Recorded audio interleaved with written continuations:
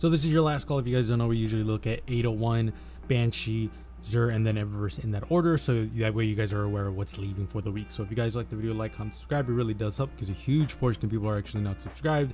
So you can do me a favor, like, comment, sub, hit the bell notification, because that's also something that's really useful. Other than that, let's look at the fit for the video first. So this one is going to be new because I'm working on some sets, and this one I really like a lot because it's pure cloth, with the helmet being the only piece that isn't cloth, but even then it still has this color. So for the helmet, refurbished black armory, and then for the exotic, it's going to be knucklehead radar with the 9 days/nights ornament, which is my favorite ornament, and then Sato tribe for everything else, because again, Sato tribe for cloth gives it this gray color, and then refurbished black armory also gives it that gray color, so all of it is the same color, which is pretty cool.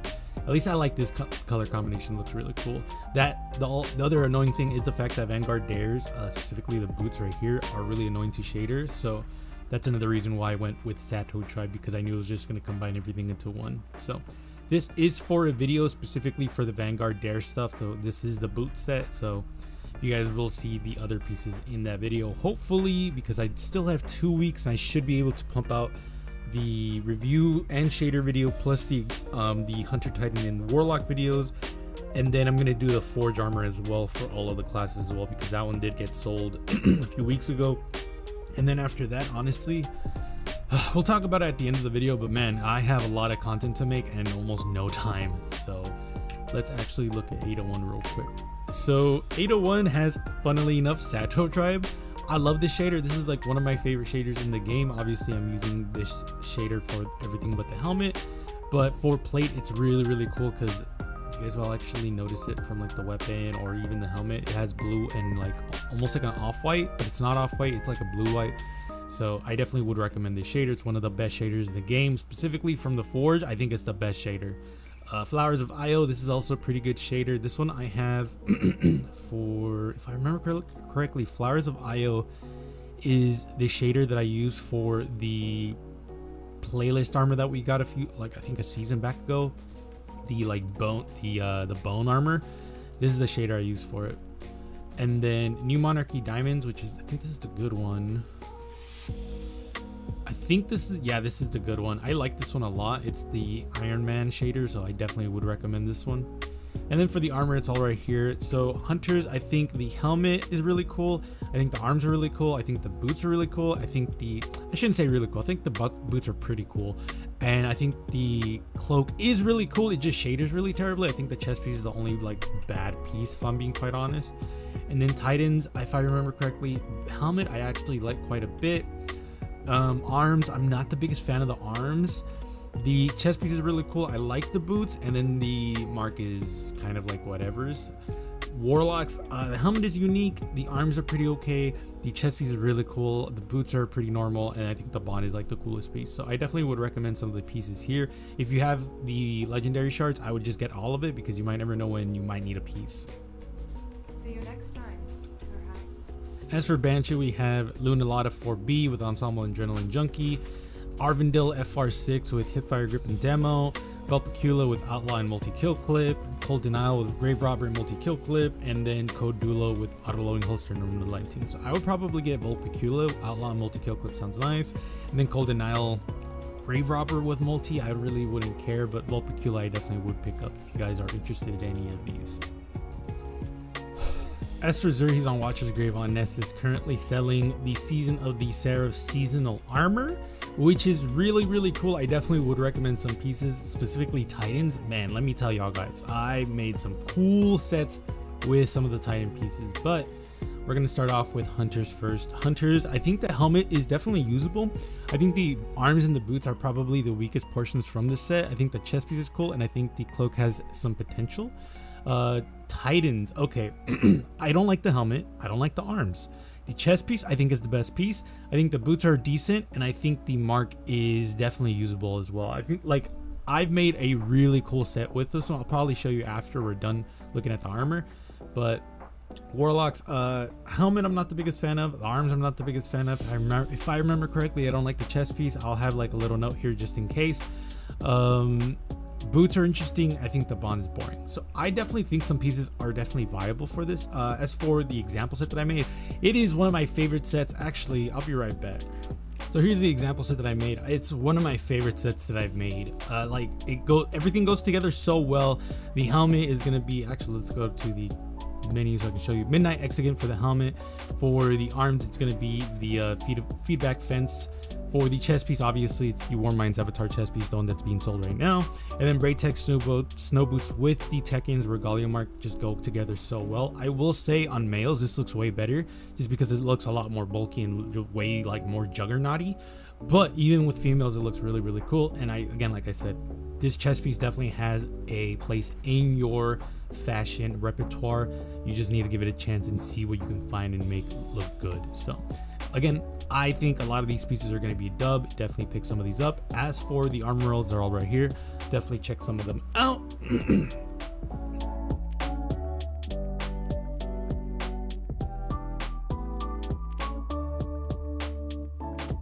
Yeah, so that's pretty much it. As for the weapons, True Prophecy with Rangefinder and Rampage, Shepherd's Watch with Outlaw and Osmosis, Legal Action 2, Feeding Frenzy and Rampage, the Deicide with Surplus and Elemental Capacitor, Ikelos Sniper Rifle with Overflow and Elemental Capacitor, Falling Guillotine with Relentless Strikes and Counterattack, and then Memory Interdict with Clown Cartridge and Disruption Break. So I think this is the only red border weapon in here, Ikelos Sniper Rifle. Other than that, I think everything else is... I would probably say True Prophecy is pretty nice. Rangefinder, it is nerfed, but you might never know when they buff it again. We have Hawkmoon with Quick Draw, and then for the other exotic we have Arbalest, which is one of the best weapons in the game. I definitely would recommend this one. It's not as good as it used to be from what people say, but I still think it's one of the best ones just because getting a weapon that has barrier just intrinsically is just going to be really, really good. Any weapon that has any champion breaking intrinsically is just going to be good automatically for me. So Arbalest is definitely a weapon that I use a lot. We have Raiju's Harness, Aeon Swift, and then the Stag. I would say the Stag's probably the best one at 30 for fucking recovery is wild. 40 once you master break this and put a recovery mod on it, it'll be a 42, which is insane. And then these two are kind of like whatever's. So let me know what you guys are going to be picking up. Let me see what I get since I have legendary shards to spare. Severance Enclosure. Okay, I'll look at it. I'm interested, but let's go to Eververse real quick. As for Eververse, we have Tide Smoke, which is definitely a shader I would recommend just because it is really, really cool, and you just have to give it a chance. We have Oiled Gunmetal, which is amazing. I love this shader. It's one of the coolest shaders, especially on weapons. Stasis Entrance for the Transmat effect. We have Unloved to be Cherished for the Beloved. I would recommend this ornament. I like it a lot more than the base Beloved. Well, that's hard to say actually, because I do like Beloved's base look, but this one is really, really cool as well. Unchained.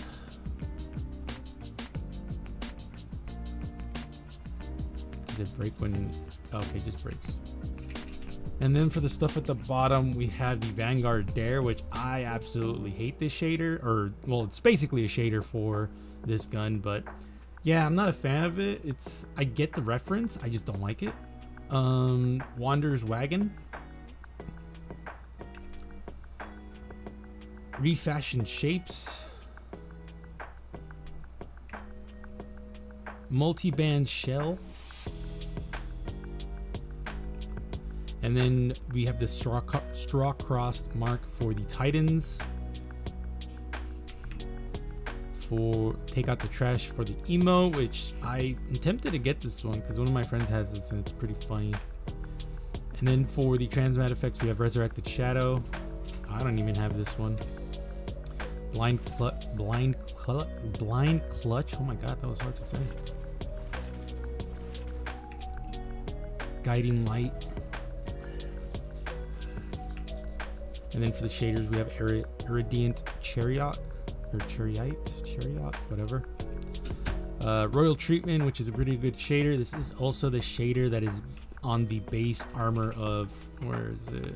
It's the Void armor, this one, the Desolation diver stuff for the Titans. So if you are ever interested to get this shade as a shader, then it's gonna be the royal treatment. For the other stuff, golden age wine, and then deep sea jaunt.